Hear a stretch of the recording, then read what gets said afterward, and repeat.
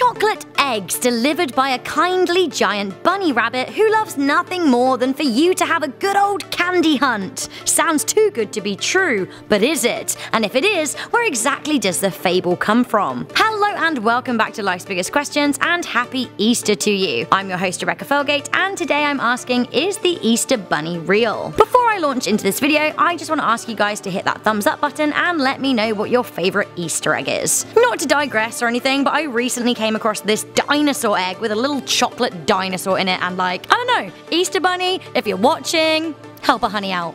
The Tooth Fairy, Santa Claus, the Easter Bunny. What do these three characters have in common? Well, kids, maybe close your ears because, ooh, they're not real. Like, at all. Now that may be the quickest I've ever answered a question, but hold on there. With popular fables like these, there is always a shred of truth or some kind of real-world origin. So why don't we find out why exactly we've constructed a floppy-eared confectionery-giving friend? The Easter Bunny comes from the German Lutherans in and around the 15th century. They talked of a colourful egg-laying Easter hare, Osterhase, who would judge whether children were good or bad at Easter time. In order to please the hare, children would make baskets for it to lay its eggs in. Celebrating the time of year, actual baskets were made with painted eggs in them for decoration. Eventually, the notion travelled over the seas from Europe to the United States in the 1700s as German immigrants settled in Pennsylvania. From there, the tale spread, and like all traditions spread by the word of mouth, over time the hare became a rabbit, and instead of laying eggs in a nest, the goodly bunny delivered chocolate eggs in a basket. But why? Why bunnies and eggs at Easter? Why are these the chosen symbols for a Christian celebration? Well,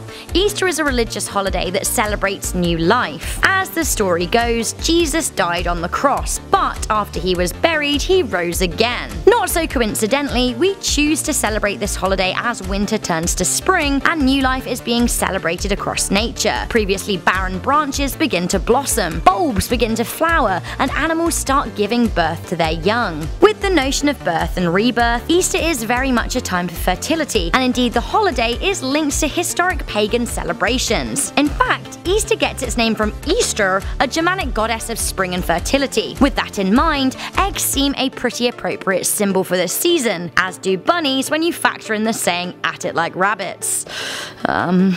What is more interesting is that these pretty blatant, now that we think about it, sex symbols are aimed at children. With all of this in mind, what the Easter Bunny represents is rooted in reality and tied up in nature, so in a sense it is kind of real. Like all fairy tales, the stories are as real to us as we want them to be. Perhaps a more interesting question though might be, what would life be like if there was a giant 6-foot bunny that snuck into your house at night and hid chocolate eggs for you to find? What a concept! What a creep. Now that whole can of worms may well make for a fun future episode of Life's Biggest Questions. So guys, do you think the Easter Bunny is real? Do you wish it was? Let me know your thoughts in the comment section down below. Also let me know whether or not you're celebrating Easter this year and how. I will hopefully be going on some kind of adventure with my chocolate dinosaur Easter eggs. Yum. Thank you guys, that's all I have for now. Make sure you hit that thumbs up button and click that big beautiful notification bell if you want to be the first to hear a big answer. I'm your host Rebecca Felgate, I'll catch you in the next video, but for now, stay curious, stay alert, and never ever stop questioning.